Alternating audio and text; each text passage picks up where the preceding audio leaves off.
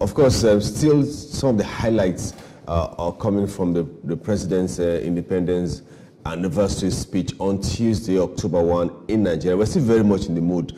Don't forget, we're looking at the economy, security, and all of the big issues that came out of the speech, and some other issues that certain people thought should have been part of the speech that wasn't part of the speech. We've been joined now virtually by Seyi Clement, who is a lawyer and political affairs analyst. Mr. Seyi Clement, thank you for joining us. Thank you for having me, and happy Independence Day in arrears. All right, David. Yes, and then on the other side will be Roy Ohilivie, who is a security expert. He joins us also virtually this morning. Gentlemen, such a pleasure having this lineup of panelists on the show today. Good morning. Thank you very much. You. It's always a pleasure.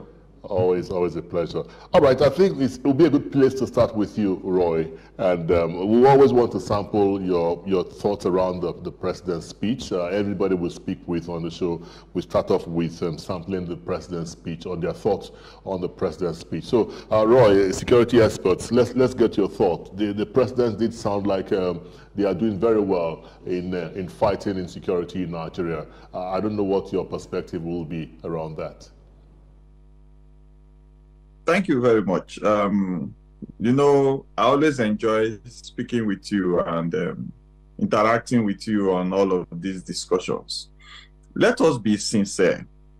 The president's speech is written to capture an interface of an image for Nigeria.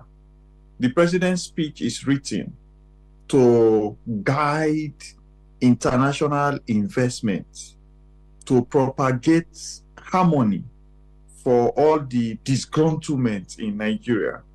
The president's speech is written to capture a good background from the political party that he comes from. The president's speech is written to showcase the efforts of his alignment with the promises he made during his political campaign and after assuming office. So I don't want to tackle the speech because it was properly prepared to harmonize all of these areas that I have mentioned so far. So I think we should look the implications of his speech and the workability of his speech. Thank you very much. Very much indeed. And let me switch to Mr. Seyi Clement now. Do you agree? Well, I don't disagree. In any case, I mean, the president should be his own PR person. You know, he should be able to speak positively about what he has done. You don't expect the president to come and say, "I haven't done much." You know, I mean, we need to know. He would tell us naturally what he has done. But are you in any way? What are your thoughts about the speech on Independence Day? It was as my colleague said, it was a well-written speech and well-delivered. And that's about the most I can say about it. In terms of the issues that concerns the country, in terms of the political development and the embedment of our political institutions, the speech was lacking in those. One of the issues that he has championed for a long time whilst not in office and also whilst he was campaigning was the issue about constitutional reforms, which is lacking in his speech. So those are the issues that concerns me very much in terms of how do we deepen democracy in the country. Because if we look at the trajectory of democratic development in the country, it's not looking good at all. Year on year, or election circle upon election circle, those who are turning out to vote at elections are dwindling. We now have an election which was in 2023 where only 26% of registered voters bothered to go to the polls, which tells you that the vast majority of Nigerians are voting by the seat of their pants. They're sitting at home. They're not bothering to vote.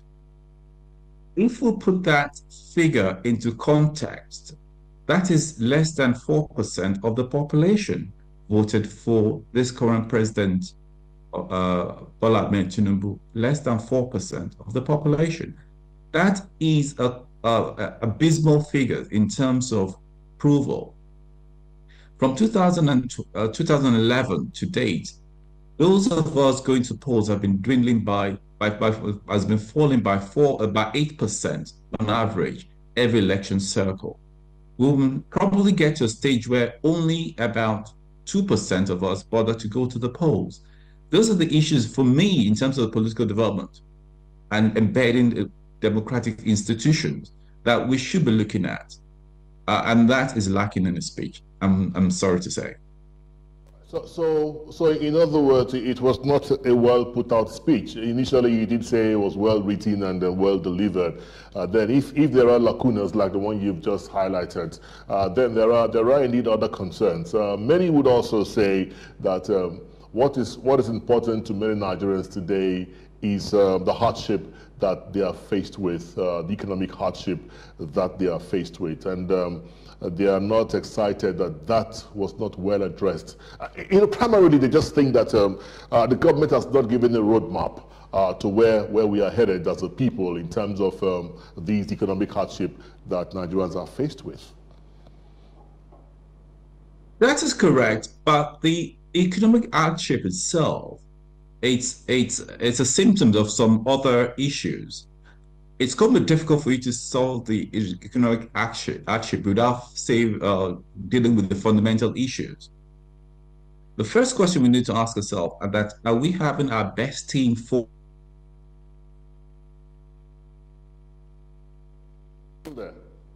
that is that the political system is such that it is difficult for us to have our best team forward. And when you don't have something like that, it's going to be difficult for you to be tackling economic issues without looking at social issues, without looking at the defense, the security issues. So the security of greater malaise within the system. So even if he says something about it, I will not believe it because I know it's not going to happen. It's not the food inflation is not going to drop from 40% to 60% without you tackling the security issues. Without tackling the infrastructure issue, you cannot have the youth unemployment, which is about 50%, cannot suddenly drop to 25% unless you just deal with the power issue. Without the power, you cannot have you cannot have industrial development. Without security, you cannot have food security. With insecurity that which we have, you cannot have food security. So we're looking at the symptoms without looking at the fundamental issues that cause the symptoms. That's why I feel that the speech itself is lacking in substance. Well written, it's a PR exercise. As PR exercise goes, maybe it worked. All right, just before we go back to Ambassador Roy, you talked about the fact that one of the things that was lacking in that speech is, the concerns around constitutional reforms. So I'd like to ask you, in specific terms, which areas would you be talking to Nigerians about at this time, considering the fact that it's our 64th anniversary, and we're trying to, get our nation together again. Apart from the fact we're trying to connect with our history, we're asking questions about where are we and how do we get to where we intend to be. So what kinds of constitutional reforms did you not see in that speech? In terms of constitutional reforms, I think the first thing we should be asking ourselves is, what do we want for our country? We've never had the introspection to ask the question, what do we want for our country? You look at the 1999 Constitution as amended. This constitution came into being after the 1999 elections. No consultation.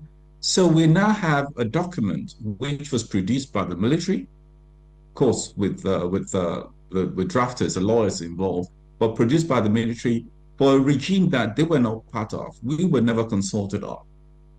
And that's why election circle upon election circle, we have people sitting with the seat of their pants, voting with the seat of their pants, not going to polls.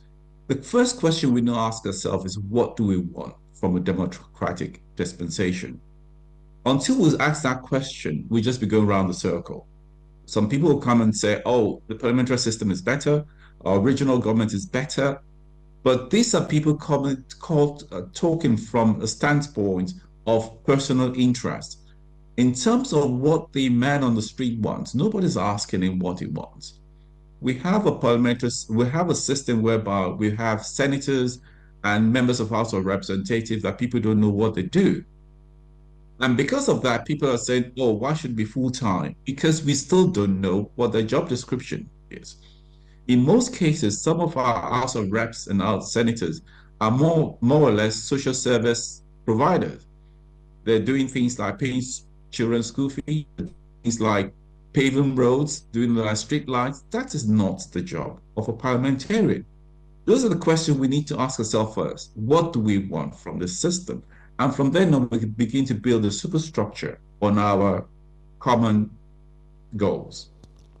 All right. What do we want as a system? I'll get back to you on that, Shay Clement. Let's speak to Roy and get his perspective on the over 300 Boko Haram terrorists that have been eliminated by this administration has put forward by Mr. President's speech yesterday, and you know what we should be doing. Roy, I'm a little bit worried because you did say that the president's speech was made to paint a picture. Yes, to paint a picture to us and also to to international investors. I don't know what you think about this 300 commanders of Boko Haram that have been eliminated, and how these will further, take us to where we want to get in the fight against insecurity in Nigeria. Okay, thank you, David. And I was just enjoying the other guests also. Now, most of us that are proficient in counterterrorism and global terrorism manifestation and infestation, we understand that killing a terrorist leader does not actually decamp the unit. Even if you look at Hezbollah, a leader as strong as the one that was killed was replaced almost immediately, and Israel had to remove the other one too within hours of being enthroned. But let me take you to a speech, since we are talking about speeches, a speech the president made during his time of campaign. Then many people were using it as comedy, but I was careful to write it down. He said he's going to employ thousands of police, military people and all that. And what will they eat? He said, this and that, I don't know how he put it in Yoruba. It was funny. People use it as a slogan. People use it as comedy. But I was interested. I was happy, because what do we eat right now? Those things he mentioned are the things we eat right now. Then subsequently, the recruitment en masse would have favored the police and the military in injecting the appropriate classification of Nigerians that would show patriotism. Then I mentioned also that we have so many universities in Nigeria that are training Nigerians. They pass out after 5 years, if no strike, and come out as security intelligence, security practitioner, criminologists, and all that. And I was saying, most of these people are being employed in different organizations currently, and they are taking 50,000 naira, 60,000 naira. Why can't you focus those universities? Go and meet them, let them give you the list of those that have graduated, that fall into the age bracket of the kind of people you need, and send them SMS, bulk SMS, emails, and invite them to the agencies, organizations you want to employ them. The president was insisting on employment for these people. And even in this speech, he mentioned that Nigerians' unemployment has dropped. Now, let me shock you. In the first instance, two major malaise happens. One, during recruitment, people come to the recruitment centers with a list from a notable Nigerian that has the power to influence or manipulate anything. The second problem you have is that people come without having appropriate qualifications. So they are not qualified for the job, but they must be taken, becoming a baggage, a negative component of the purpose of that recruitment. So we have a problem with the curriculum of our agencies today. The academic level of all our people that are in superior positions is disheartening, because they cannot imply proper management of the personnel. So most of these things are becoming a major challenge to those managing the affairs of the agencies. All right. I like the way you have tried to comprehensively, address some of these concerns. But then again, I want us to still, look at some specifics. People ask the question, you are a security expert, about whether indeed we have made progress in terms of the effort that we're putting into security. The issue of banditry, kidnapping, and of course, the Boko Haram issue, terrorism that we have in this northeast. Again, don't forget that even as we speak in the southeast, there are still challenges with security, police stations being attacked, police checkpoints, police personnel being killed, and all of that. Questions about kidnapping is still there. Can we say we have actually made the kind of progress that we should be proud of at 64? Thank you very much. I'm not even going to say, let me look at the progress at the age of 64.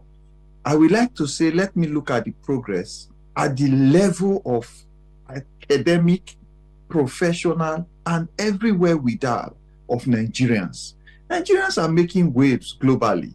Even Nigerians in the United States here, even Nigerians in Russia. Let me even take you far away to a snow-based island. I have friends there that are relevant in decision-making for those countries. So if you look at progress as we wanted to capture it, now progress will be termed as activating effectiveness for our agencies and parastatals. My colleague there, the learned friend, he has mentioned part of it, the workability of agencies like the federal institutions. Now, we want to look at Boko Haram as an example. Are we supposed to be getting happy, getting comfortable because of the numbers we have killed? No. Why? Because they still have an effective recruitment and radicalization process. So if we kill 20, they can recruit 30, 40 immediately, and they can bring them from across the border. Now, if you also look at their ability to escape justice, you will ask yourself if you are making progress. Now, so many times, negotiations are made to get these people out of justice plan. The criminal justice system has not been effectively imputed in the crime of participation in terrorism. Now, we negotiate. Now, let me shock you also. So many times we have had prison break, and most of the prisoners that were caught and brought back, we tell you that it was an instituted plan. It was a negotiation with government to let go some of their people. Now, we have seen the rots in the prison system, and we are looking at the Minister of the Interior and saying, you have been shouting, you have made progress. Where have your progress been? So we make progress for things we can air on social media, we can air to international communities to still win their favors.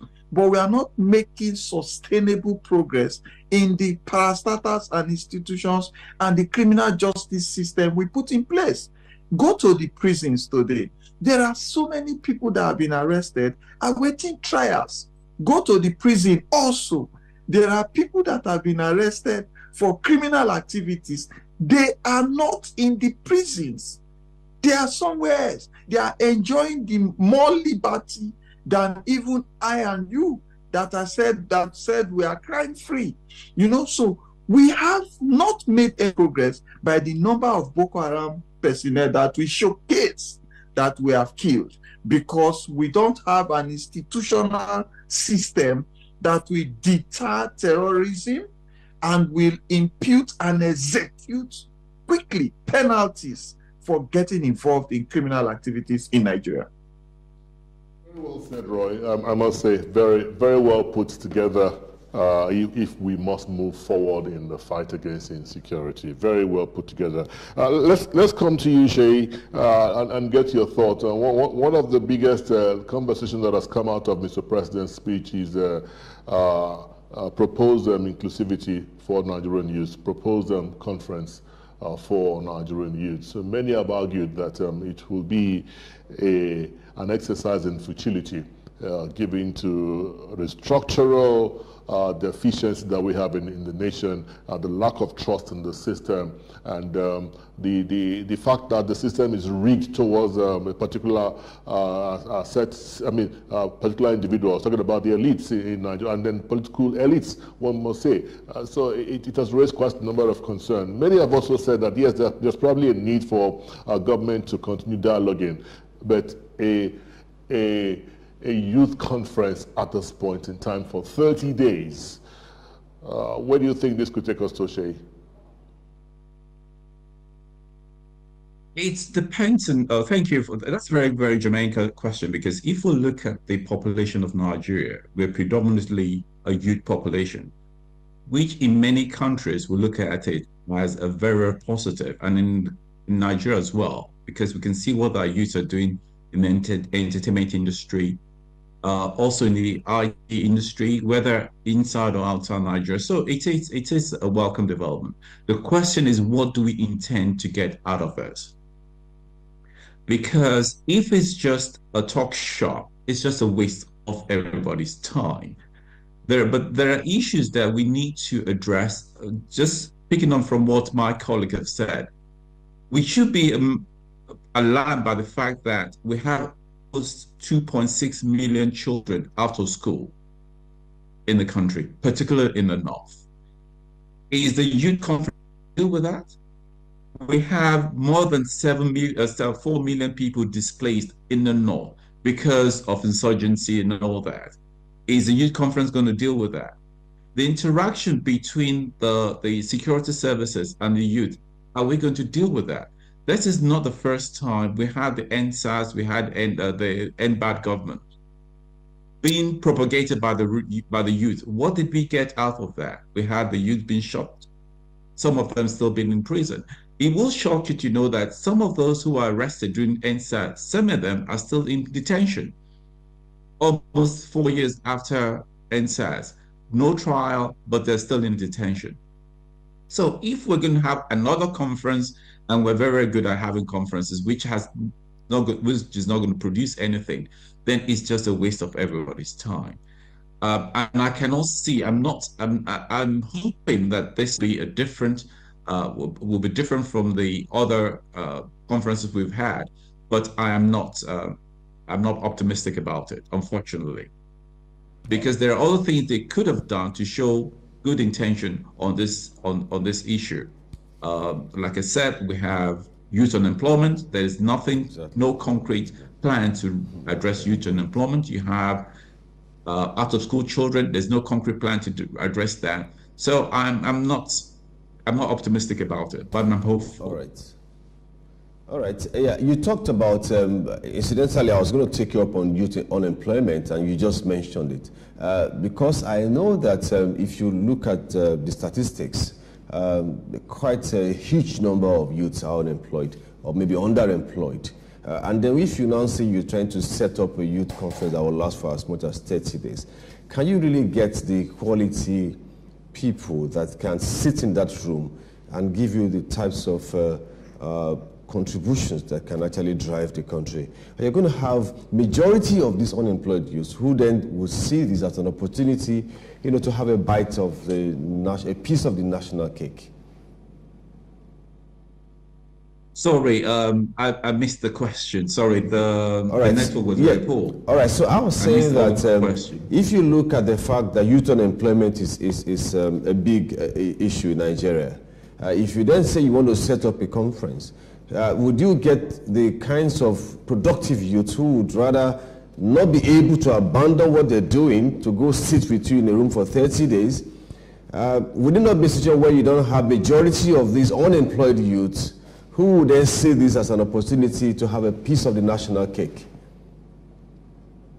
Yeah, that's why I'm very skeptical about a conference for 30 days.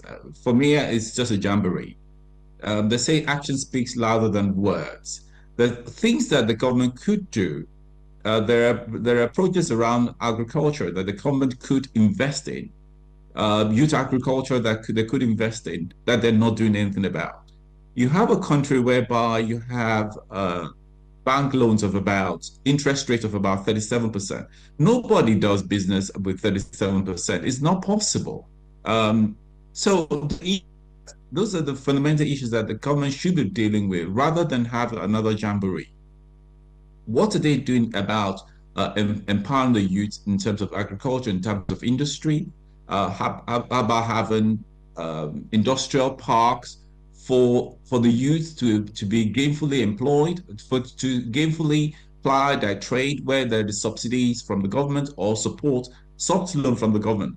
That's what you expect to see in terms of dealing with the youth unemployment, not a 30 days conference. That's why I'm very skeptical about it. What we need are concrete plans.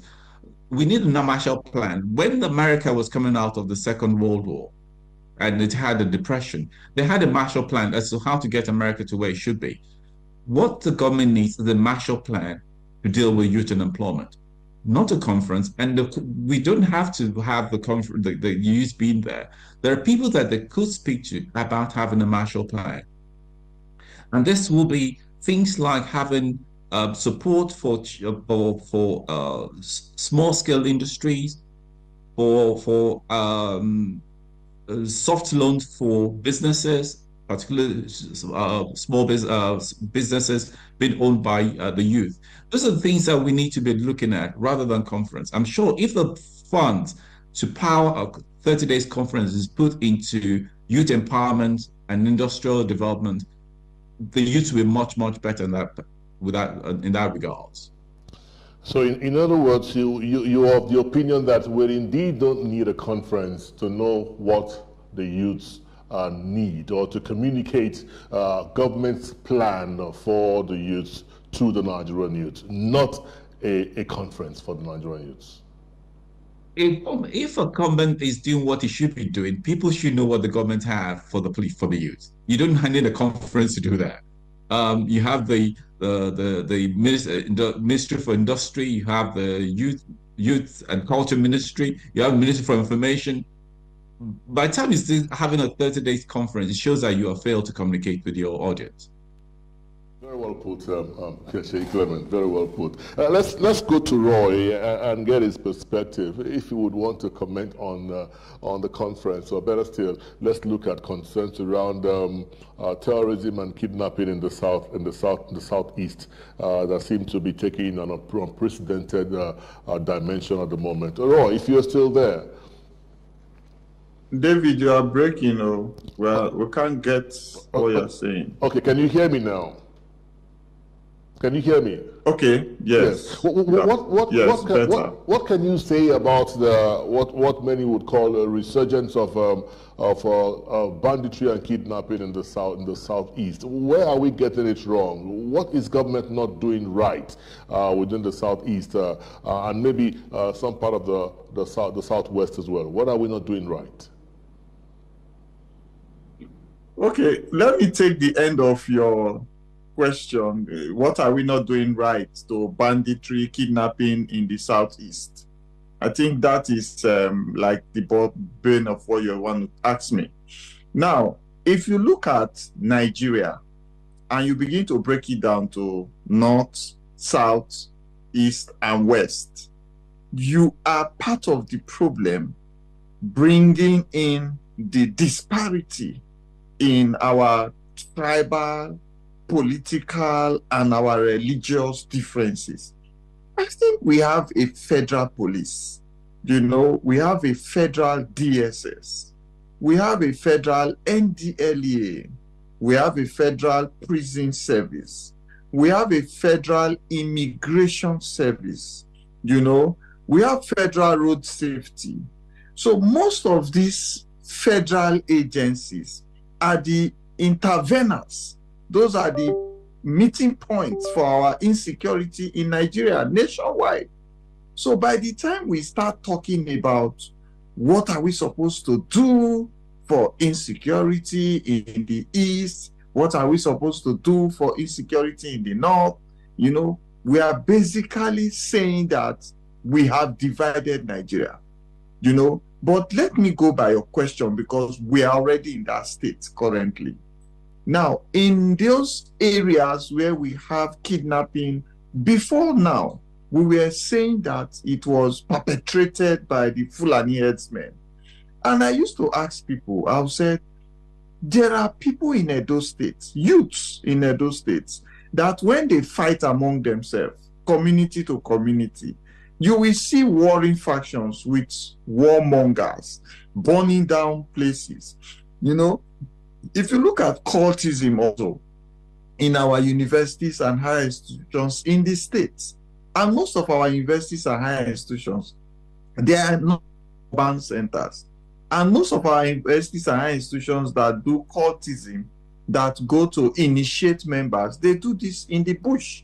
So I was asking myself, if we have our control of our non-police areas, where we initiate our court members, where we also fight as youths, why can't we also, in that might, deter any kind of incursion of any other tribe to come and kill and rape and burn down our cities? So going also to the federal agencies, we must understand that every part of Nigeria is the territorial integrity of Nigeria. So people perpetrating kidnapping, every other vices in the north, in the south, in the east, should face the criminal justice system. And the criminal justice system must be swift, must be fair, balanced, and must not be compromised in any way. If we can do that, then we will be sure that there is nothing like, how do you see banditry in the north? How do you see kidnapping in the east? Nigeria is Nigeria. And I've always not agreed with people that postulate that there should be a different system of tackling insecurity in any part of Nigeria. The law is federal, and the federal law must capture every criminal activity in the territorial integrity of Nigeria. Thank you. All right. Thank you very much, Ambassador Roy. As we coast home on this interview, I'd like us to talk a bit about politics, particularly with reference to the performance of those in government today. Just recently, a few days ago, the president hinted on the fact that you are off radar, sir. All right. Can you hear me now? Yes, so I'll just go ahead. Can you hear me? All right. It looks like there's a challenge with the connection there. Can you hear me now, Mr. Ambassador Roy? Yes, you are on now. Oh, you're great. Back. Great. I was saying that let's talk a bit of politics before we wrap up today. A few days ago, the president hinted of his plans to review his cabinet, and then he talked about only those who had performed will remain in the government. So let's look at an assessment of how we have done with our political appointments, all through, from independence till date, and how the type of culture that we have developed, if indeed is giving us the type of results that we need. People begin to ask questions about, the issue of federal character, and there's the other one about where you need to have ministers, representing the quota system and all of that. And largely this has influenced our political behavior. So is it giving us the type of result that we want 64 years after? Let me assure you, and it's unfortunate that we are having this kind of break in transmission. Maybe it's from the studio or wherever. Now, let me assure you, sir, that punitive measures for malpractices is a very key deterrence for any minister coming on board. Punitive measures. You remember the Better Edu saga? Till today, as I speak to you, there is no proper closure that will give comfort and happiness to the people that they are serving. The military veterans, as we speak, one of the grievances of the military veteran is because they were not able to access the palliative that was promised. And that distortion came from the misbehavior of the ministry to address the issue promptly and disburse immediately. Now, if you look at so many other ministers that have compromised, you will see that Nigeria don't have prompt disbursement of justice. If the ministers that have misbehaved are dealt with by the law, then those coming on board, whether by federal quota system, even if you are a round peg in a square hole, the moment you come in, if you cannot square yourself into the hole as a round peg, you will resign. Why? Because you will be skeptical about the punitive measures that hold against those that would violate government instituted rules, And if you recall, there's even a son to one of our government heads that ran away with the father's money in foreign currency. That man has not been called to answer questions till today. Why he has those foreign currencies in his house, using the system of hard currency. So we cannot say that whoever is coming should be a round peg in a round hole. We cannot say if you are going to use quota system, because politics in Nigeria now is to favor those that fought for the incoming and the instituted government. So since you want to favor your people, we don't have any problem with that. What we're asking for is those that committed offenses and those that are coming in, what body language are you showing to them to show that if you misbehave, this is the result that you will get? All right. Let's go to Mr. Sheikh Clement. I would like a reaction to this question as well. In terms of quota system and federal character, it's a recognition of the diversity of the Nigerian state. So it is something we may have to live with for a long time to come. Hopefully we'll get to the stage where it would not matter much where you come from for you to be a minister or whatever the case may be. Maybe we'll get to a situation whereby when you go to the hospital, you don't ask what religion or what tribe is your doctor. You just want to be taken care of. Well, we're not there yet. We're a work in progress. And I have no issues with a government selecting those who have been party to his success. It happens everywhere in the world. You choose people that you want to work with. The question we need to ask ourselves is what I said earlier. Are we putting our best people forward? That is a question we need to be asking ourselves. Aside from the issue about dealing with transgression, the selection process itself is flawed. We have situations whereby we have ministers who are facing EFCC trials before they become ministers. We have a system whereby EFCC only targets those who are perceived to be opposed to the party in power or the government in power. So what would you expect from a situation of that nature? You have that. Those are the issues that we need to ask ourselves. Is first the selection process, because once you've selected the wrong person, it's difficult politically to get rid of that person. So we need to go back to the drawing board. How do we select our ministers? How do we select our public office holders? What are the deliverables for those officers? What are the KPIs that we employ to select those people? Those are the issues that we've not addressed at all. So I would not be surprised where someone is made a minister just because he was friends with someone and someone recommended them because they are powerhouse in their local community. Is that the best criteria for a minister? Until we address those issues, we will still have this revolving doors of poor performance being retained, or people going there and say, oh, I've spent X amount to bring this government to power. It's my turn now to make my own money back. Those are the issues we'll keep on facing. And we know our justice system is not efficient enough and it's not quick enough to address these issues. We have people who are on bail just walking around the place. We have someone who was supposed to be in jail for six months telling us recently that they spent the 6 months at an apartment.